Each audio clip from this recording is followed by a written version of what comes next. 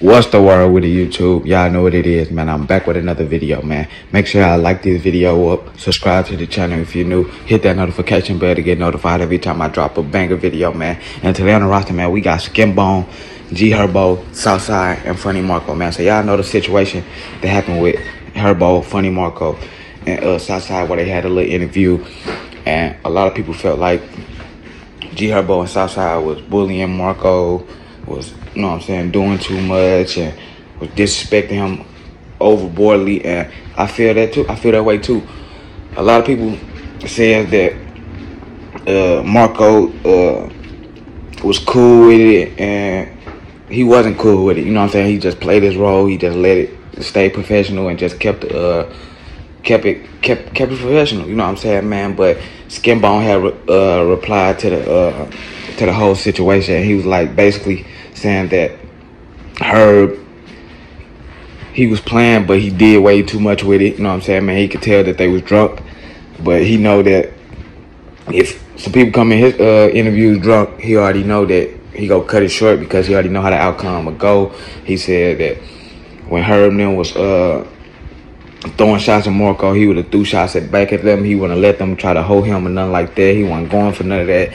And then he said, y'all know, they said Southside had broke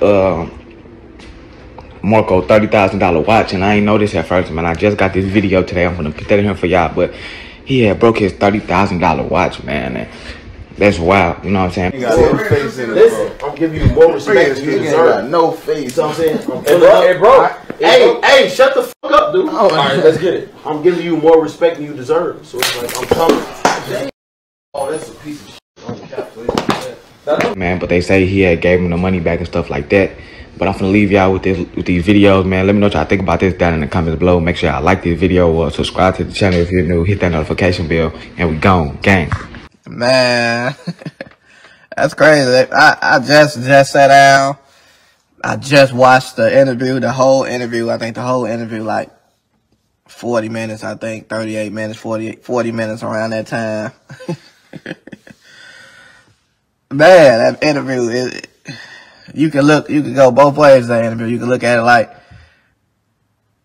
cause some people used to that, some people not used to that. So people that's watching that ain't used to it say like, oh yeah, they did this, they did that, which I personally feel like they did too much, for sure. They most definitely did too much. And I only say that they did too much because I only feel like they did too much because they was drunk.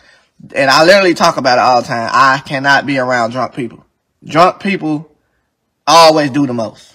They always do the most. Like, I don't like drunk people. So, me watching, you know, Herb and Southside, you know, drink that motherfucking bottle, drinking that liquor like water and shit, I'm like, yeah, it's time to go. I would have ended the interview. But, yeah, it's the alcohol. Yeah. So, me personally, like, I know Herb. I've never been around Southside. That's how Herb act on a regular. Like, you just have to match that energy. So if that nigga doing too much, you gotta do too much, and then that nigga calm down. But if you ain't doing too much, that nigga going, oh yeah. That's why he kept saying, yeah, you a goofy, because he wasn't saying nothing. But at the same time, that go toe to toe with somebody, like, he can't match that energy because that's not the character he was playing on his interview. On his interview, he played a laid back, nonchalant person. So that's what he was doing. So everybody was like, man, Herb, them, they hold you, they did this. That's not his character. His character to do that. So that's another thing. For two, I have a Funny Marco interview. Me and Funny Marco interview was hilarious.